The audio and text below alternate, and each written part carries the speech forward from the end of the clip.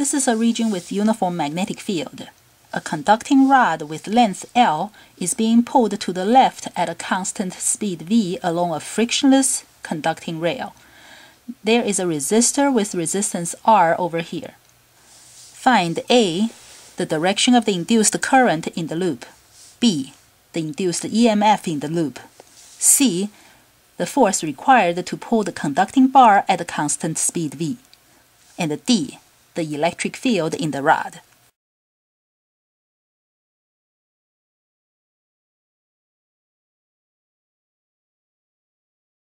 For part A, first we look at whether the flux is changing or not, whether it's increasing or decreasing.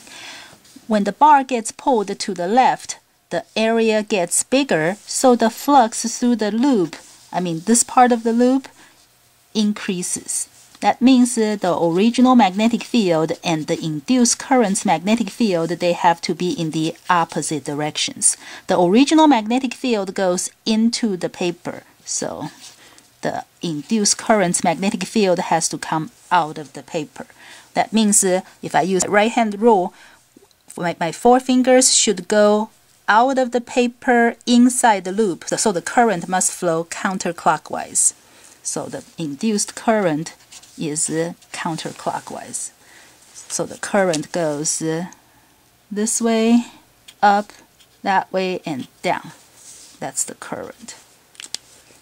To find the induced EMF, I use the Faraday's law of induction, although the negative sign in this case is not important. So the induced EMF is negative n times delta phi b over delta t.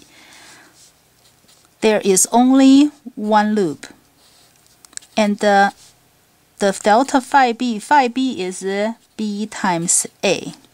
And in this case, the magnetic field is a constant. It is not changing, so I can take the magnetic field out of the delta. So I get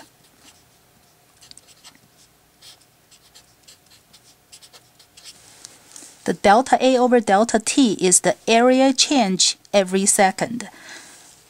The bar gets pulled to the left at speed v. In 1 second, the bar would be over here. The distance traveled by the bar would be v. The distance traveled in 1 second is the speed.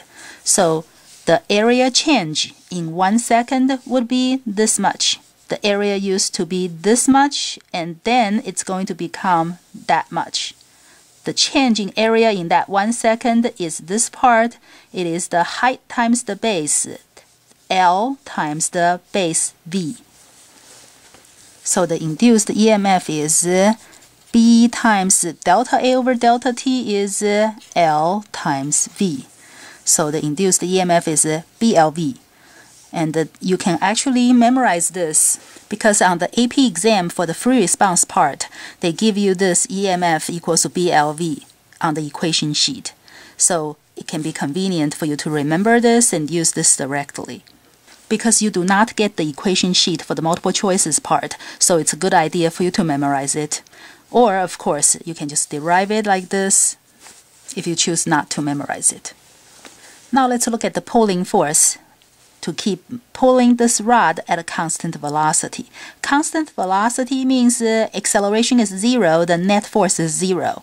The reason why we have to exert a force to pull is because whenever we are changing the magnetic flux, we encounter a magnetic resistant force.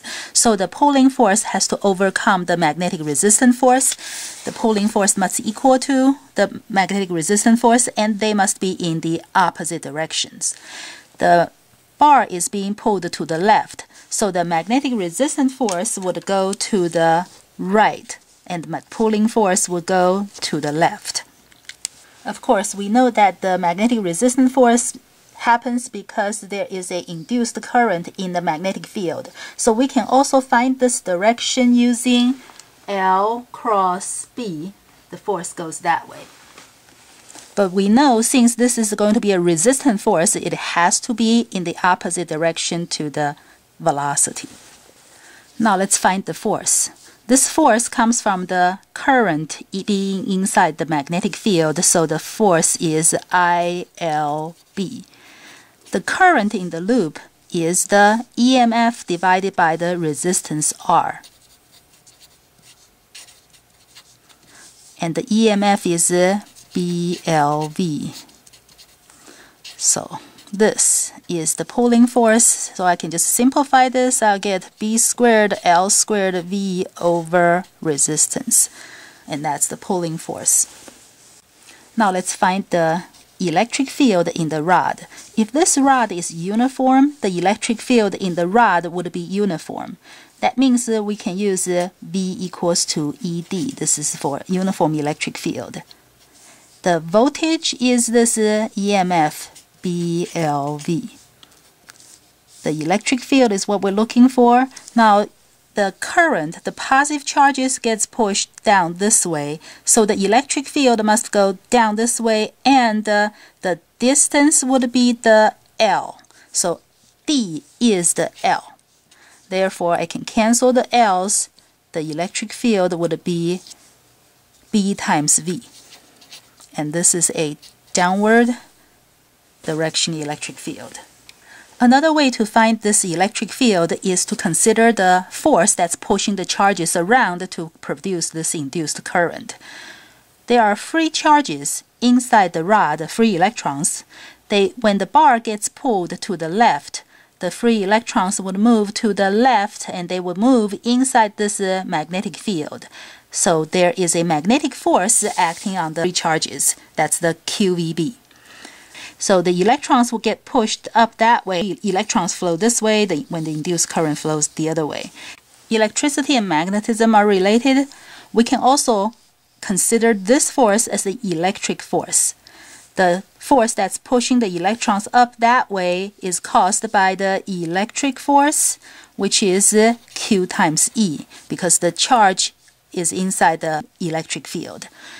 And this will be Q's cancel, we get the same thing, E equals to V times B, same as that.